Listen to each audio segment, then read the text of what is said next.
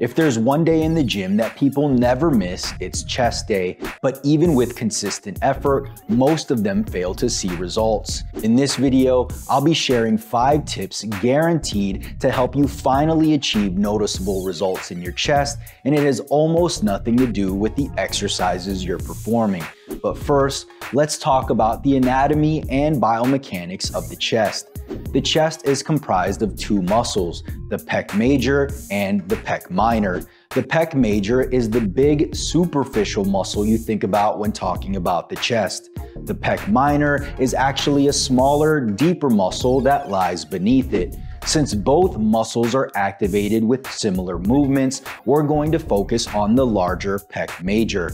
The pec major itself is divided into 2 heads, the sternocostal head, which is the main lower portion, and the clavicular head, also known as the upper chest. Both heads are responsible for horizontal adduction or bringing the arm across the body. The clavicular head, however, is also responsible for shoulder flexion or bringing the arm upwards. If you can manage to train these 2 functions under resistance and progressively get stronger over time, you should have no problem building an impressive set of pecs.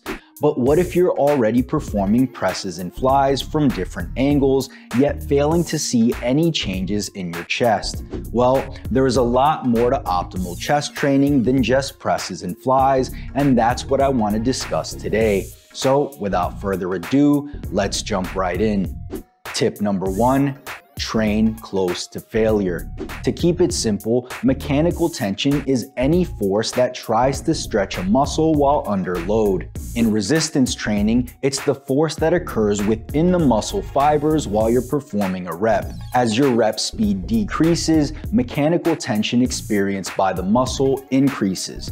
This is shown by the force velocity curve, wherein muscle force increases as the shortening velocity of the muscle decreases. It's in those high degrees of force production that your muscle fibers experience significant mechanical tension. A systematic review by Schoenfeld and colleagues on decades of studies regarding skeletal muscle hypertrophy showed mechanical tension as the most important stimulus for muscle growth. Beardsley even showed how it might very well be the only driver of muscular hypertrophy, arguing that both muscle damage and metabolic stress only induce growth when metabolic tension is present. Supporting this is a study where the stretching of denervated muscle fibers cause growth without the fiber experience metabolite accumulation and muscle damage. To put it simply, since metabolic stress and muscle damage do very little toward chest development, you won't need tons of volume or insane workloads to experience impressive results. Instead, what you should be doing is training in the 6 to 12 rep range while taking your sets closer to failure. This helps maximize motor unit recruitment, allowing you to produce more force, thereby creating the highest degrees of mechanical tension. To standardize what taking a set close to failure actually means, it's when your rep speed slows down involuntarily. In other words, grinding through a rep while still being able to maintain proper form. The more reps you grind, the more effective reps your chest muscles experience. This is why having a good spotter is important, because they give you the confidence to push through a set without having to worry about the set ending with a bar on your neck. Tip number 2. Use a full range of motion. You might think you're training through a full range of motion because you feel a stretch at the bottom when performing flies. But what about the top of the movement? Are you fully shortening your pecs? Depending on your form and the equipment you're using, you might be leaving about 30 degrees of adduction at the top. Given that you've been training for so long, that extra range of motion at the top might be what's missing from your pec training. This might also be the case if you've been spending a lot more time doing barbell and machine presses where your hands are in a fixed position, not allowing you to achieve full adduction of the upper arm. So it might be time to take a rest from barbell bench pressing and incorporate variety into your chest training. Instead, opt for dumbbells, cables, and converging chest press machines, as they not only allow a deeper stretch, but these variations allow you to get your upper arm further across the body for a more shortened contraction. Tip number 3, allow adequate recovery.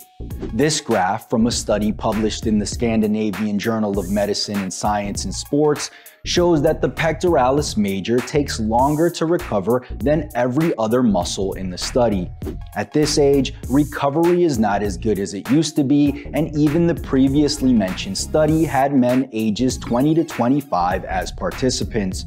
Now, let's look at why the chest muscles need more time to recover. First, fast twitch muscle fibers have been shown to recover slower than slow twitch fibers, mainly because of the fast twitch's lower oxidative capacities due to having fewer mitochondria.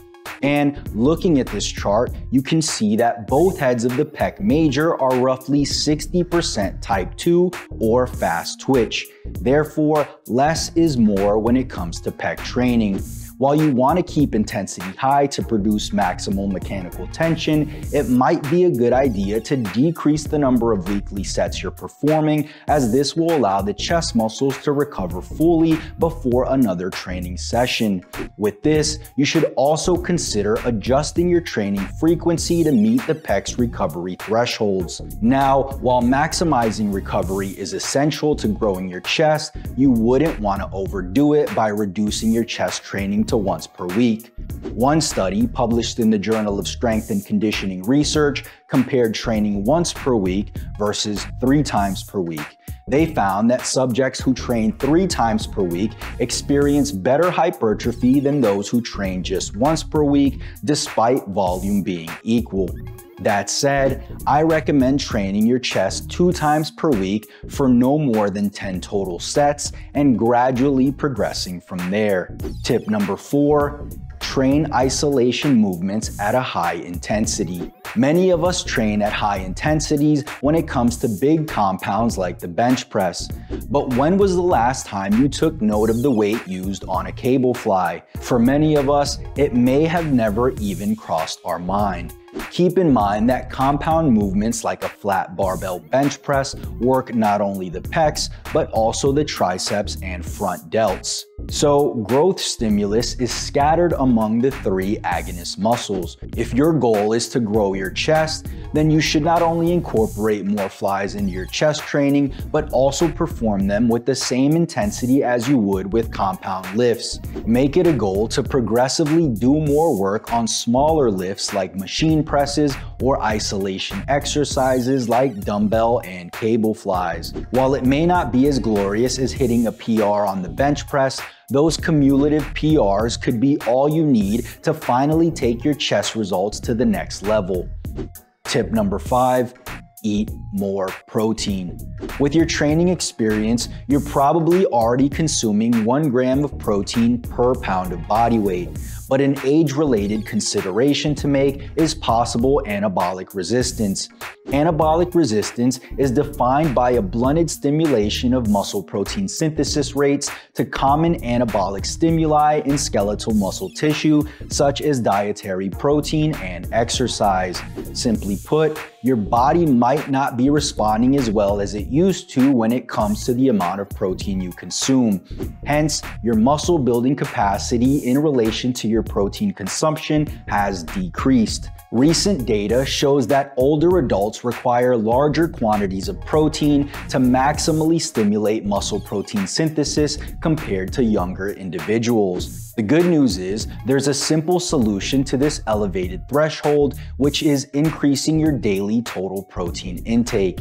In the same study, 10, 20, and 40 grams of whey protein post-workout increased muscle protein synthesis for older adults. The higher the protein dose, the greater MPS was observed. So my advice is to incrementally increase your daily protein intake, giving yourself several weeks to observe any positive changes and then adjust accordingly. And while building muscle is possible when eating at maintenance or even in a deficit, maximal muscle growth occurs when eating in a surplus. That's why I recommend you aim to consume about 250 to 500 calories above maintenance, Increase your daily protein intake and consume protein with every meal to keep muscle protein synthesis high throughout the day. So there you have it, 5 tips to help grow your chest for men over 40. Although they aren't mind-blowing, recent research allows us to understand deeper mechanisms of hypertrophy and apply this newfound information to optimize our chest training in order to achieve the desired result. Did you find this video helpful? If so, click the like button below as it'll truly help out the channel. Also, if you're training consistently and your nutrition is in order, yet you're failing to see noticeable results, check out our science-based recovery stack. With pitch black and maxed out, you'll have your post-workout needs covered with clinically dosed products proven to improve sleep quality, enhance recovery, and increase muscle and strength. And right now, you can get 25% off your entire order. Just head over to musclemonsters.com/supplements or click the link in the description and enter the coupon code MONSTER at checkout. And if you're enjoying the content and want to support the channel, all we ask is that you click the subscribe button and turn on post notifications so you never miss another video. Peace.